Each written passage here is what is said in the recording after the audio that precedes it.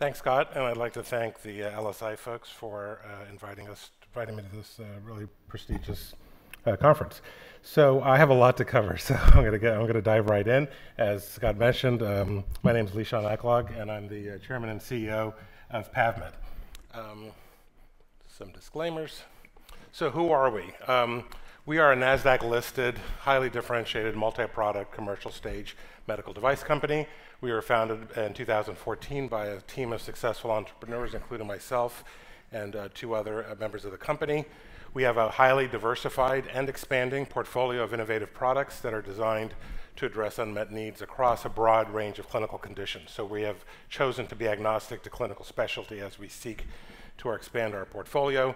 If you add up all of our products that are in the pipeline, including those in the commercial stage, we have market opportunities totaling multi-billion dollars. 2 commercial products, several others that are near term to commercialization.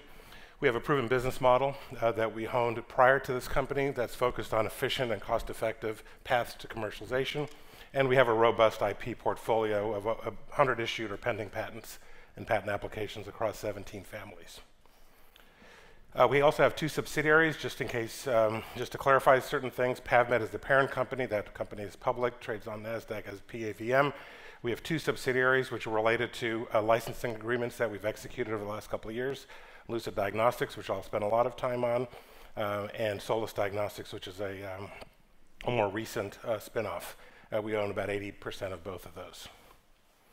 Just one slide here briefly on our cap table. As I mentioned, if you go through it, we're a publicly traded stock on NASDAQ, PAVM.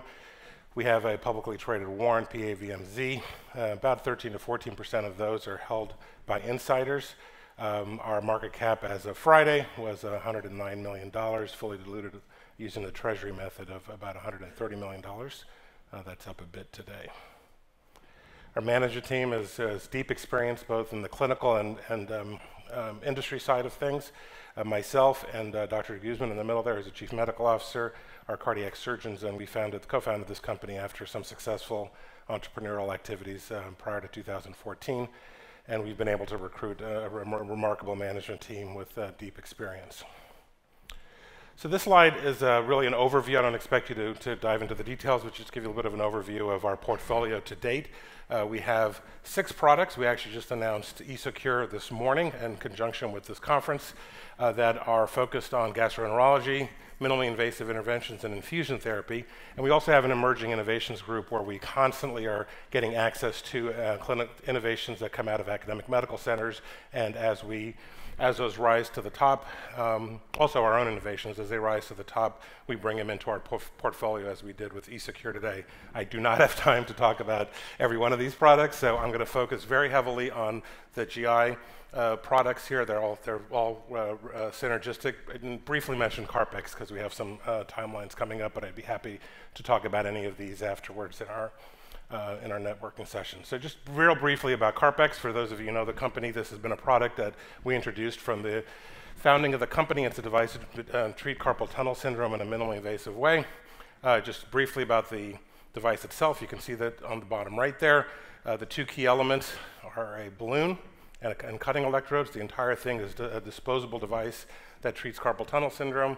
Many of you know it's a common condition where there's scarring of the ligament at the base of the hand and trapping the median nerve. The balloon serves to create anatomic separation in that space and tension the ligament. And the cutting electrodes are radio frequency, and they really mimic surgical cutting blades, and we've demonstrated in extensive animal work that they do so with almost no thermal spread, with really good protection of the surrounding critical elements. Very short burst of RF energy precisely cuts the ligament and relieves the nerve compression. This is a sequence of how the procedure is performed. You can see on the upper left there's a wire that's inserted under the ligament. You can actually position it nicely by fluoroscopy. You can see the electrodes there. When the balloon is inflated with contrast, it's oversized for the tunnel, so you can see a narrowing waist there, indicating that it's within this tightened carpal tunnel. A side view can confirm that the electrodes are sitting anteriorly with the nerves posteriorly, and then upon activating, the ligament gets cut, and you can actually see the balloon go from that wasted configuration to a cylindrical configuration. We have completed a 510(k) clinical safety study. We've been active with the FDA now for a couple of years. That study met its target follow-up as well as both of its primary endpoints, safety and effectiveness, and the resubmission is pending. We're close to getting that back to the FDA. We look forward to them hopefully doing a final review on that and getting this on the market. And we have multiple issued and pending patents on this. So moving on to the esophageal space, I'm going to talk about Esoguard and Esocheck, which are two products that we licensed from Case Western University back in 2018.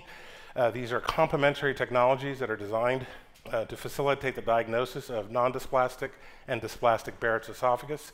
They're precursors to highly lethal adenocarcinoma of the esophagus, as well as cancer itself, and these arise in patients who have chronic gastroesophageal reflux disease. The disease here you can see starts off with gastroesophageal reflux disease, or commonly known as heartburn. It progresses to a benign condition called non-dysplastic Barrett's esophagus, which is a transformation of the lower lining of the esophagus from exposure to acid. That can become dysplastic or precancerous over time, and then eventually evolve into adenocarcinoma of the esophagus. GERD is extremely common, tens of millions of patients, depending on how you want to categorize them, at least 10 to 20 that are high risk. Barrett's is also very common, millions of patients, about 5 to 10% of high-risk patients get GERD.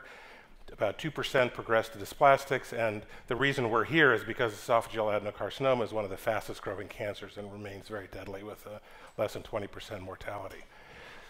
The setup here is perfect in that the American College of Gastroenterology guidelines recommend screening in high-risk GERD patients. Anybody who has over 5 years of GERD, 50-year-old, white, male, are candidates for screening, which I suspect if we asked the question, if I had time, we'd get several folks here. A lot of us do have occasional heartburn.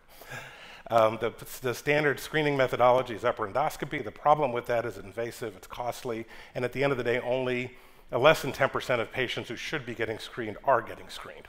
So there's a need for a wide tool, a non-invasive tool to do widespread screening. There's this missed opportunity. Patients who get cancer, most of them never knew they had Barrett's going in, and so there's an opportunity to save lives through improved screening here. There's one other product on the market, Cytosponge by Medtronic, which is partnered with a non-proprietary immunohistochemical study test. Just say straight out that we do not think this is a solution to the unmet need. It does not provide a protected sample, and its sensitivity and specificities in published data is not sufficient for widespread screening. Our tools are the Esocheck device, which is an FDA-cleared, rapid, office-based 2 to 3 minute procedure, provides targeted sampling of where the Barrett's occurs, which is always in the lower esophagus, and prevents dilution and contamination of cells. Here's a brief video showing the procedure being performed. Again, it's done in an office setting. There's a balloon that swabs the lower esophagus, grabbing cells along the way. When the balloon is deflated, the cells are pulled into this capsule, so for the rest of the way out, they're protected from contamination, and they're sent off to have a test performed on them.